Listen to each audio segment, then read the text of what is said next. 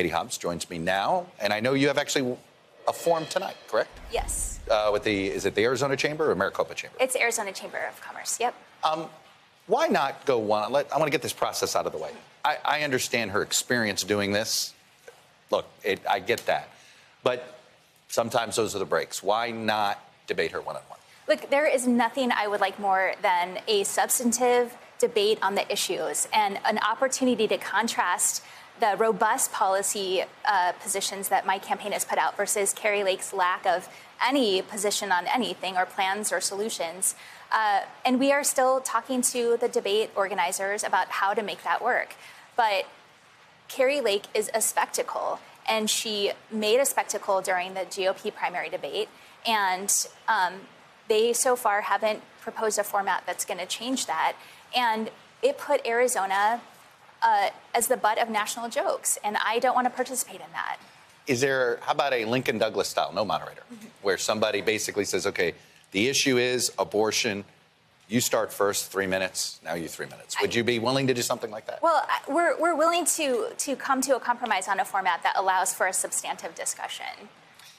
Let me ask about this larger issue. What do you, if we didn't have the issue of Donald Trump and election denialism basically just soaking up the attention, certainly national, what would you be running on as governor? I am someone who is a born and raised Arizonan, and I've spent the campaign the last year plus on the campaign trail talking to Arizonans about issues they're concerned about, issues that our leaders have kicked the can down the road on for a long time, our water crisis, fixing public education, affordability is on voters' minds. And we need leaders who are going to address those issues, bring people together to solve these problems. These aren't Democrat or Republican problems. They are Arizona problems that need Arizona solutions. And I'm running to bring the leadership that we need to tackle those issues. All of that sounds like an interesting top line. So let me dig in on one of them. Education. What does that mean? What is it that you want to do to the public education system here that hasn't been done? Every Arizona student deserves access to high-quality public education, no matter where they live in our state. And we've continued to take resources away from public education, divert them into voucher schemes that don't create equal opportunity for all students in our state.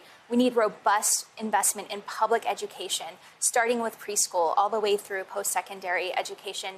And we need to focus on how we attract and retain qualified teachers because we're losing them every day in our classrooms. Some charter schools here are run by the public school systems. Where do you put charter schools in this conversation? Our charter schools are public schools. What you'll see from me is a call for more accountability and some of the same requirements that other public schools have. So they are part of the conversation of public schools, and they need more accountability. What is that? The charter schools themselves with the accountability? Is that what you feel like is missing? Yeah, and that's built into the system. A lot of the hoops that regular traditional public schools have to jump through, charter schools don't have the same responsibilities. All right, let's talk about the water crisis, because you come here and you can't help but wonder, this is an extraordinarily fast-growing area. Yep. And, I keep wondering, when are you going to tell us you can't come? Well, and we have to balance our growth with the needs that we have. And we've kicked the can down the road for a long time on water, and so we need decisive and aggressive action now. We need to put innovative ideas on the table for how we aggressively conserve water, how we can look at ways to increase our water supply. What's one idea on conserving water that you think that the public can do? Is there like financial incentives? If you conserve water a certain much, you can get a discount on your bill, or what do you think? Certainly, that's an idea. I think we need to look at larger scale. Bartlett Dam, which is on the Verde River system, they just increased their capacity. That water system is pretty healthy relative to looking at Colorado. And so some of the things that have worked there. And with Colorado, we really need to do more partnership with the basin states because we're not in this alone in Arizona.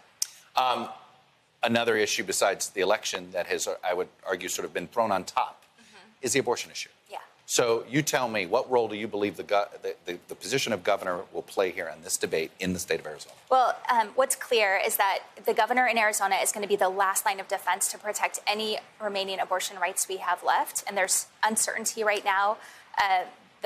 We'll have a court decision in a couple weeks on the Civil War era complete ban on abortion, whether that injunction is going to be lifted or not, and that's what Arizonans are under. During my time in the legislature, I fought back against the increased restrictions on abortion access, and I'll continue to do that as governor and certainly veto anything new that comes to my desk. If you're elected governor, you're going to have a Republican legislature, right? I mean, it's hard to imagine the way it's gerrymandered and all this stuff. I understand that. You're going to want to put in some protection on abortion rights. Yeah.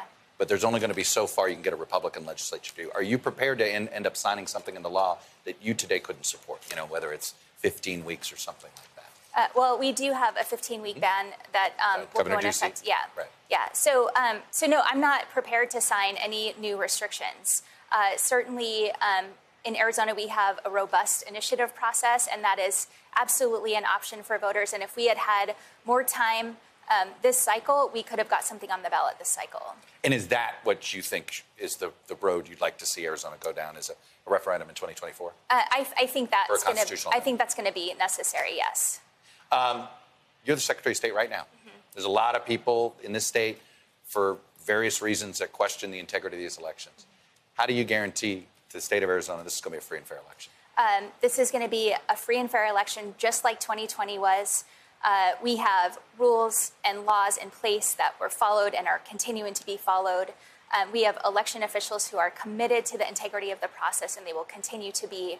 And every single allegation that was made about the integrity of the election was not true, and allegations that are continuing to be made. Are you prepared for what Kari Lake's likely to do? We saw what she did before the primary, where she questioned the results before the ballots came in. Yeah, it's absolutely clear that that is the playbook she's playing out of, and she's going to do it again, and we are absolutely prepared.